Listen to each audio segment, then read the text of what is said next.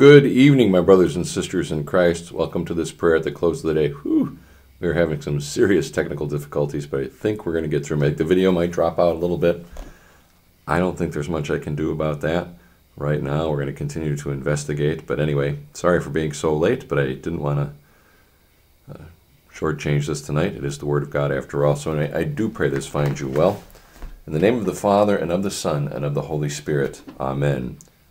The Lord Almighty grant us a quiet night and peace at the last. Amen. It is good to give thanks to the Lord, to sing praise to your name, O Most High, to herald your love in the morning, your truth at the close of the day. And I'm going to once again turn to the daily lectionary, and I'm going to read to you from 1 Timothy chapter 4, verses 1 through 16, which is the fourth chapter in its entirety.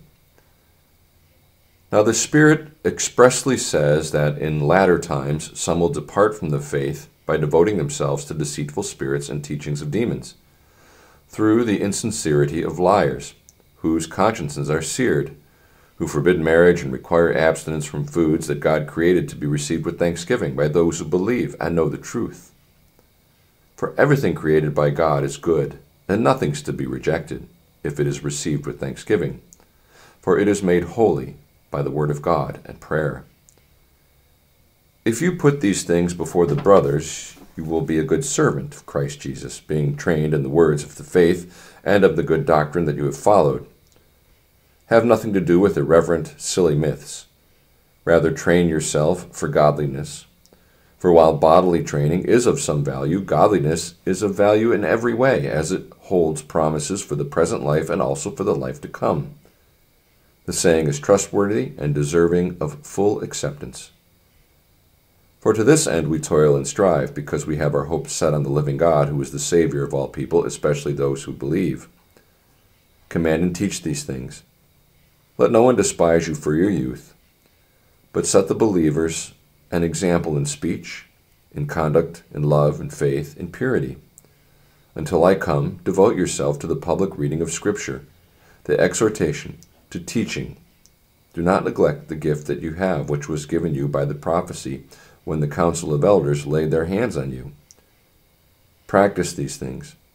Immerse yourself in them, so that all may see your progress. Keep a close watch on yourself and on the teaching. Persist in this, for by so doing you will save both yourself and your hearers. And this is the word of the Lord. So we see this theme run through this chapter, really runs through all of Scripture, but and certainly this whole letter, but to teach in purity. That's the pastor's job. His job isn't to teach you what you want to hear. His job isn't to teach what's popular socially or culturally. His job is to teach you the truth. And sometimes that truth comes with great pain, persecutions. You can think about people that, as I speak, are being persecuted for the faith and will not, let me repeat that, will not hesitate to proclaim the truth, even as they face an imminent death. Keep watch on ourselves, pastors must, on our teaching. It means I study, I read, can't give you what I don't have, and ultimately when I stand before you and do what Timothy was called to do, to exhort, to read Scripture, to teach, to give you the word of Christ, that I would do so faithfully. You can pray this for your pastors. There's a time of great turmoil in the American church. It saddens pastors at times because we have people that are raised by our best efforts in the faith and told the truth, and then when circumstances in life occur that would make the proclamation or the clinging to that truth maybe even personally uncomfortable. Usually we're not physically persecuted, but relationships are going to be destroyed, friendships are going to be destroyed. That happens. That happens.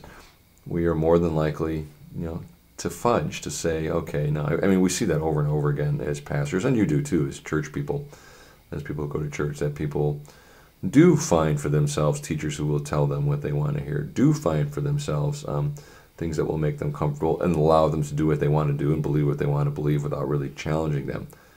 But ultimately, as much as that gives me a heavy heart, and boy, it sure does. It sure does. My job is to teach you the truth in all its purity, the hard things, the joyful things, the great news of Jesus Christ, and what we are as God's people, what we're called to be. These things can be very difficult, but still, this is where life is, and not just a little life, but the life to come as well.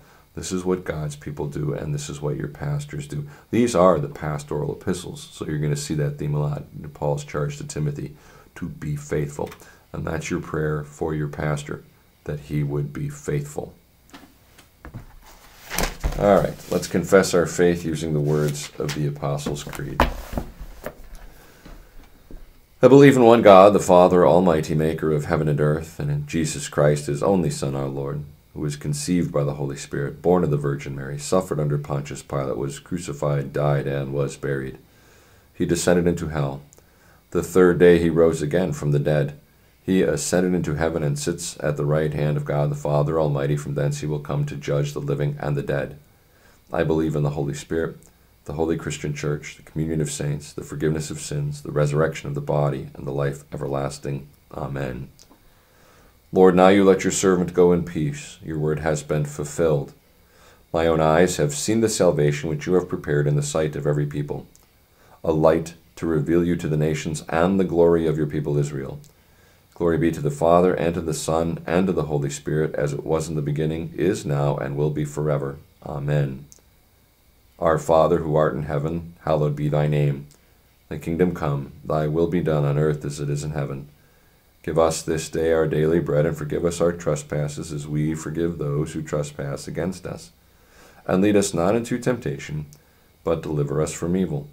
For thine is the kingdom, and the power, and the glory, forever and ever. Amen. Lord God, Heavenly Father, we pray your blessing upon your people, that we would be strengthened in these dark and latter days to boldly proclaim the truth, both in word and deed, that we as pastors would cling to your word, and by your grace and by your Spirit, faithfully proclaim that word to a world that so desperately needs to hear it. Bless the hearers of that word, that they may take it to heart and take it into their communities and the various vocations to which you call them, that they may proclaim Christ again in word and deed. Heavenly Father, as always, we ask you to be with those who are crying out to you due to life circumstances, due to illness, and we ask you to hear our prayers on their behalf for the sake of your Son, Jesus Christ. We pray for Allison, for Deb, for John, and for Bonnie, and for Justin, and for Tony, and for Steve, and for Megan. These are all friends of the congregation. And we pray for Jason as well, dear friend of the congregation, and Len and Dennis. We ask you to place your hand upon them. They are our dear brothers in Christ. We ask you to place your hand upon all these people, and according to your gracious will, heal them. Be with the nurses and doctors that care for them, that they might be your instruments for their well-being. Bless their families as they remain at their side, and in all things, keep them and all of us firmly in the faith you have given to us, keeping us ever mindful of Christ's victory, which is our victory by virtue of our baptism over death itself. All this we ask in the precious name of Jesus, who lives and reigns with you on the Holy Spirit, one God, now and forever. Amen. Visit our dwellings, O Lord, and in your great mercy defend us from all perils and dangers this night. For the love of your only Son, our Savior, Jesus Christ. Amen. I thank you, my Heavenly Father, through Jesus Christ, your dear Son, that you have graciously kept me this day. And I pray that you would forgive me all my sins where I have done wrong, and graciously keep me this night. For into your hands I commend myself, my body and soul, and all things.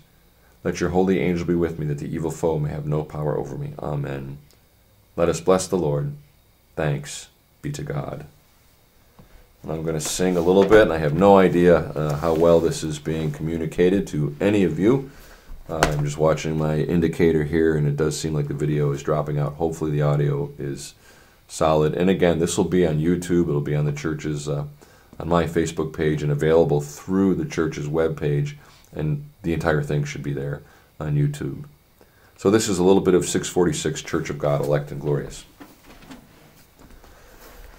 Church of God, elect and glorious, holy nation, chosen race, called as God's own special people, royal priests and heirs of grace, know the purpose of your calling. Show to all his mighty deeds. Tell of love that knows no limits, grace that meets all human needs. That's stanza 1 of 4 of hymn number 646, Church of God, Elect and Glorious. With that, my brothers and sisters, I bid you a blessed evening, peaceful evening, and by God's grace, we'll see you tomorrow night. Good night.